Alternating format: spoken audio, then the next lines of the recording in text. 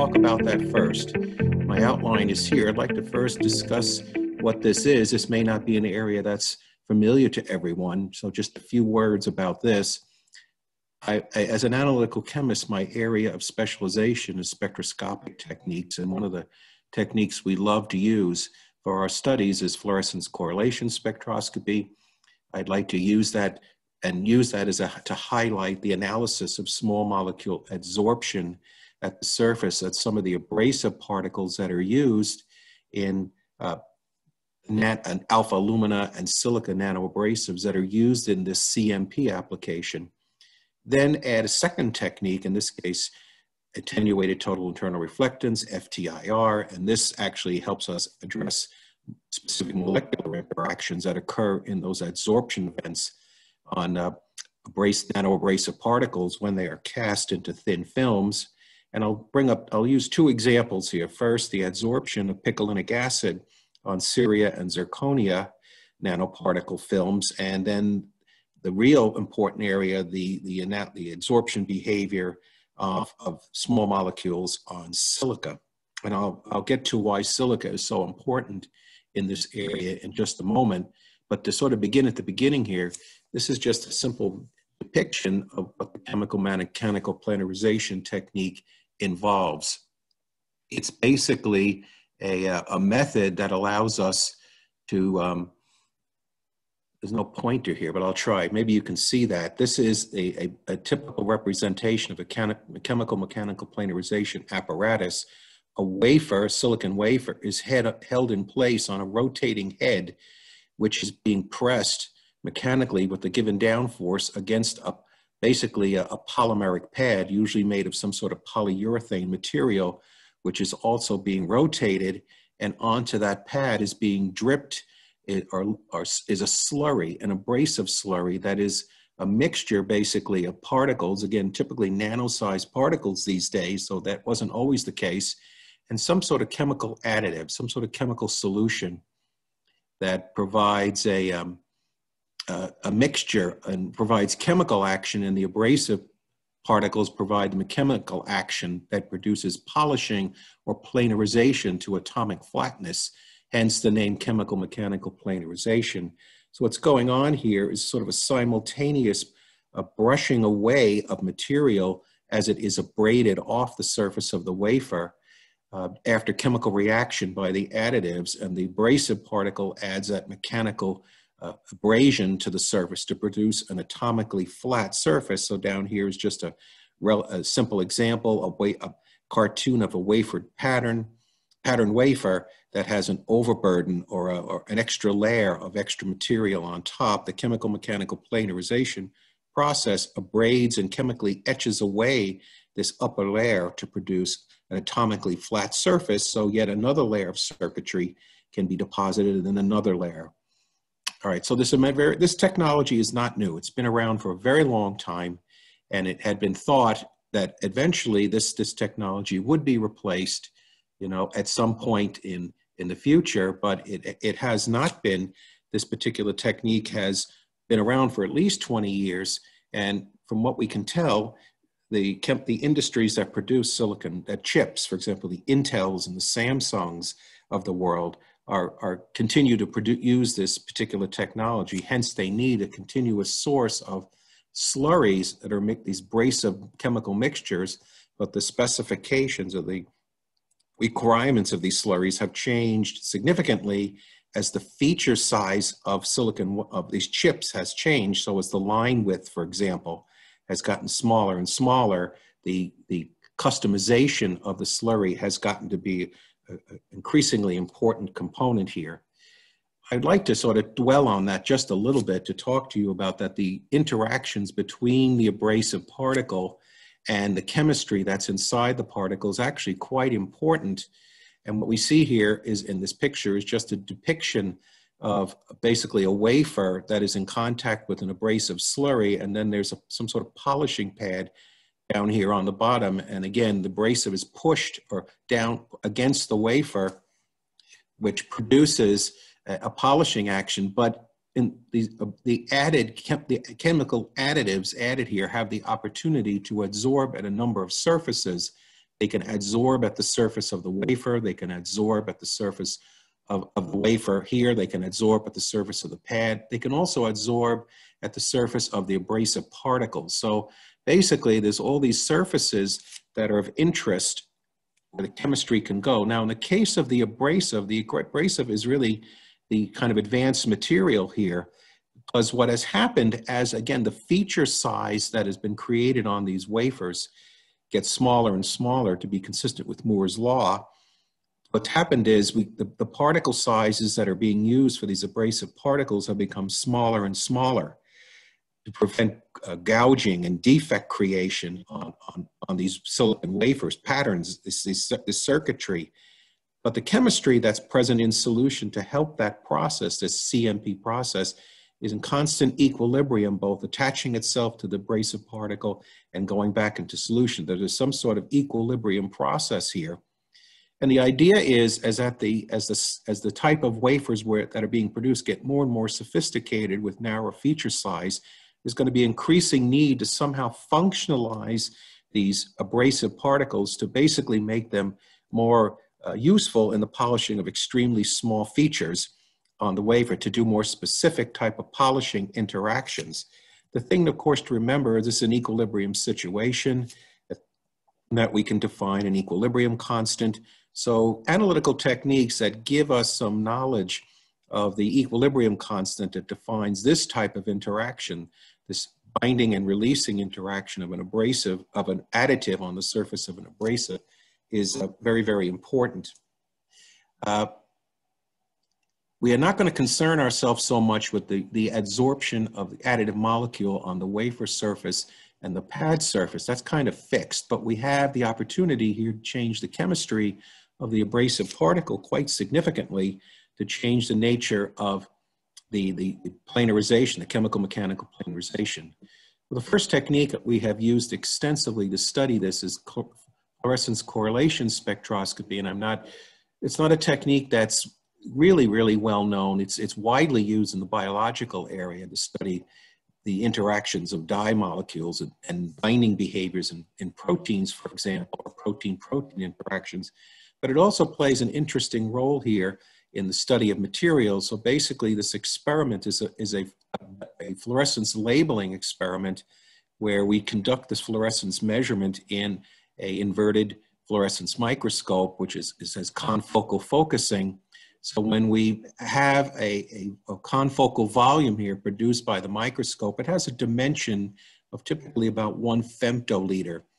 And if we have a solution into which this incident green laser is focused, produces red fluorescence, which comes back down through the high numerical aperture objective detected by the avalanche photodiode, we will be able to see this particle as it moves through this focal volume, and measure, get a burst of fluorescent signals. And basically what we see is that if we keep the concentration low enough in this tiny focal volume, we can basically detect on average 1 fluorescent species at a time.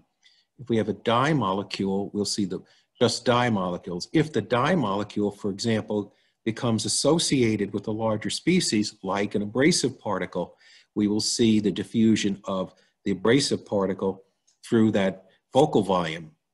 Because of the larger hydrodynamic size of this complex of the dye and the abrasive particle, the pattern of bursts of fluorescence will occur at a much slower rate. So if we study this rate dependence and calculate the autocorrelation function of these fluorescent bursts, what we'll get are basically intensity-weighted fluorescence intensity autocorrelation functions, where species that that are larger in size but non-fluorescent, but pick up the dye, will suddenly become fluorescent, and we'll see this curve, this autocorrelation curve, move to longer correlation times because of the slower motion of the bigger species. Okay, so that's the background here that we use. We like this technique very much, and it gives us a couple of interesting measurable quantities. So here I've depicted again a large species and a small species. That's the mathematical formulation of the autocorrelation function. There's a 3D point spread function produced by the fluorescence microscope. A couple of variables we can measure. We can measure the translational diffusion constant, for one thing, very easily by measuring the experimental points that give us this autocorrelation function. We can also get from this function the number of fluorescent molecules that happen to be in that tiny focal volume. So we come away with two measurable parameters, a diffusion coefficient and a number, average number of fluorophores or fluorescent species in the focal volume. We can, of course, by assuming these are spherical, which generally these abrasive particles are, we can easily calculate the Stokes diameter of those particles by knowing the temperature and the viscosity of the solution we are using. So we come away with two measurable quantities, measurement of diffusion or Stokes diameter and numbers of molecules and fluorescent species in the focal volume. So let's look at a couple of examples here. As we've used this technique widely for all the commonly used abrasives, nano-abrasives in the CMP area. We have used them for alumina, and here's a very clear example. This is called Oregon green. Oregon green autocorrelation function decays quickly because it's small in the presence of 0.1% of alpha alumina, which is a common CMP abrasive. Curve shifts to longer time. All right, and you can very clearly see if we do a fitting, a single exponential fitting, for example, on just the die itself, we come away with an excellent fit with very, very low residuals, the difference between the experimental data points and the fitted curve. However, and just to say, the diameter here is 1.2 nanometers, hydrodynamic diameter. If we take a look again at that data where we have the mixture of alpha alumina and the Oregon green dye, which we believe binds to it, that data set is not well fit at all by a single component fit. This clearly indicates there's more than one component. There's a bound component and a free component. The residuals plot show that clearly. We don't have random residuals. We have a feature here that is unaccounted for by the fitting. And the mean diameter here is clearly bigger than that of the free dye. The free dye was 1.2 nanometers. Now we're at 1.9. If we change the way we do the analysis and we do this type of fitting here, what we see is a two-component fit gives us a much better fitting of the data. Right? And we know now that in fact, if we do the analysis, only 8% of the Oregon green is bound. Most of it's free, and the particle size is about 36 nanometers, which is in good agreement with the specification of 39 nanometers. The area that we've really, really wanted to investigate more fully and have been for many years is the adsorption to silica. Silica is a big deal because most of the abrasive particles used in this industry are silica. So again, we can see the same sort of pattern of the shift to longer decay times. We can do even more sophisticated fits with models that represent continuous distributions. And you can see the fitting of this experimental data with this method of maximum entropy type of analysis gives us a size about 70 nanometers.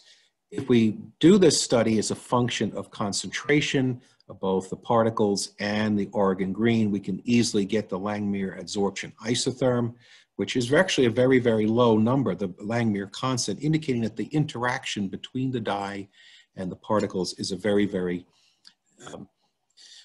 non-specific one. It's a weak binding interaction. Well, this is all great and good, but we need another technique. We wanted another technique to really understand what was happening at the surface of these particles when they come in contact with small molecules that could bind to their surface. So the technique we used is, again, an established technique where we're doing an attenuated total reflectance analysis. And that analysis allows us to study the adsorption of molecules flowing into a flow cell in an FTIR instrument operated in attenuated total reflectance to see the adsorption on a film. This is a typical kind of dimensions that this setup allows us to investigate, basically doing the spectroscopy in this roughly 2 micron film thickness. This is sort of a representative example of the kind of films that we can create. This one is just under 1.8 microns. This happens to be ceria, again, one of the materials that forms good films. We've successfully done this with ceria, alumina, silica, and zirconia. When we look at these type of studies, one of our favorite type of molecules to study for this type of interact is picolinic acid. Picolinic acid is one of a family of pyridine, functionalized pyridine molecules with the carboxylate group, in this case in the ortho position. And when we use picolinic acid to study these surfaces, and particularly ceria surfaces, picolinic acid is a commonly used additive in CMP slurries. It's a rate enhancer, and it's most often used with ceria abrasive nano-abrasives in the CMP application. And we can see right away from the behavior, because we have two exchangeable protons, that we have an intermediate form, which is zwitterionic, and a base form, which is fully deprotonated. One of the things we needed to do here was to understand the IR spectra. So we did a fairly extensive study of investigating the spectroscopy, the vibrational spectroscopy of picolinic acid and related molecules. And we were pretty easily able to assign the various stretching regions, stretching frequencies. For example, the carboxylate group, or the bending mode of CH bonds, or the ring motions, this nu 14, nu 19A, those are called the Wilson modes. They're binding the ring vibrations of this pyridyl group. This particular computational study was done by my colleague, Wayne Bosma, and what it allowed us to do was to really understand the kind of behaviors that happen to picolinic acid when it's in contact with ceria film. So what we see here is, again, the spectrum of the picolinic acid in the absence of the film. When the film is present at the same, using the picolinic acid at the same concentration, we see a net increase in the absorbance and the formation of new vibrations. These are vibrations due to the adsorbed molecules that are being picked out, and we can assign these to various species. So for example, this one here, this vibration, is principally a stretching mode of this carboxylate group, whereas this particular mode is a stretching mode of the ring, which principally involves the NH bond. So the takeaway here is that the binding interaction involves both the NH pyridyl nitrogen and the carboxylate group. If we look at this related molecule, this is isonicotinic acid, where the carboxylate group has been moved to the para position. So basically, we've precluded the opportunity for these two groups to work in concert to produce adsorption as they would here. And what happens is we can't really see much going on in this with the ring modes, but once again, the carboxylate seems to be involved when we compare the spectrum of the film and the spectrum without the film. It's interesting to note that other molecules interact with this picolinic acid. For example, this one down here on the left, zirconia. Zirconia, again, where we have the no film spectrum and the spectrum in the presence of 40 millimolar picolinic acid, very, very clearly see that once again, the carboxylate group is involved, but there's no really conclusive, definitive evidence that the ring motions are being involved, so we don't think the pyridyl nitrogen is involved. So when we look at this, we can take a look and we can actually go in and calculate by changing the relative amounts of picolinic acid in contact with the film. We get a Langmuir constant that's on the order of about 3,000. That's relatively low. What this suggests is that the interaction between the picolinic acid and the ceria film is not an inner sphere coordination of the cerium atoms. It's probably an outer sphere coordination through adsorbed water molecules. We could have both groups involved, both the carboxylate and the nitrogen function here, or we could have strictly just the carboxylate group. So it appears that when these two groups are together in close proximity, we will get this bidentate type of interaction. But in the case of zirconia, there appears to be the surface of zirconia. The surface chemistry of the zirconia is different enough that the carboxylate interaction is heavily favored, so we don't see contribution from the ring groups. As I said, the major interest here is silica. Silica is the preferred of nano-abrasive in all CMP applications, and it really boils down to cost. Silicas are just simply much less expensive than these other abrasives, aluminas, zirconias, cerias. And there's enough known about, lots to known about silica surfaces that they can be easily functionalized, and we can create all kinds of advanced hybrid materials with silica. Hence, the companies that both make these slurries and use these slurries for CMP are very interested in the surface chemistry of silicas, and in particular, functionalized silicas. So I want to finish up here by sharing with you just a thought here about silica. This is some work we did relatively recently where we were studying two different types of films. We managed to get very nice stable films of nanoparticulate silicas deposited on the IR substrate, the infrared substrate, to do an ATR experiment. And they had roughly the same diameter, the particles. One of these films was composed of dehydroxylated abrasives, and the other was composed of hydroxylated abrasives. You can very clearly see, if we compare the spectrum of just trimethylammonium chloride, what we're looking at is the vibrational bands of the trimethylammonium ion. You can see there's two distinct bands here. In the absence of the film, there's no extra vibrations. But when the films are present, up pop these extra bands, all right, that indicate a binding interaction of the formation of adsorbed species of the quaternary ammonium group. The quaternary ammonium group is a commonly used additive in CMP abrasives. These vibrational modes are still under study, but what we really think these are these are rocking modes of the methyl group that become active when the trimethylammonium ion, which is high symmetry, gets onto the surface of the silica, and the symmetry breaks down. So now the surface adsorbed species has effectively a lower symmetry than the species in solution, and vibrations that are not normally seen in the free tetramethylammonium group become active and become detectable and become diagnostic of adsorbed species at that surface. We've done the isotherm analysis, and it's a very weak isotherm. Okay, I think I'm out of time, or just about out of time. I'd like to sort of finish up by acknowledging the support of my department at Bradley University. We have had continuous interest and support from two companies, Cabot Microelectronics, which is the supplier of the slurries, and Intel Corporation, which is the company that, of course, uses them, and world-leading company in the fabrication of electronic circuits. Is there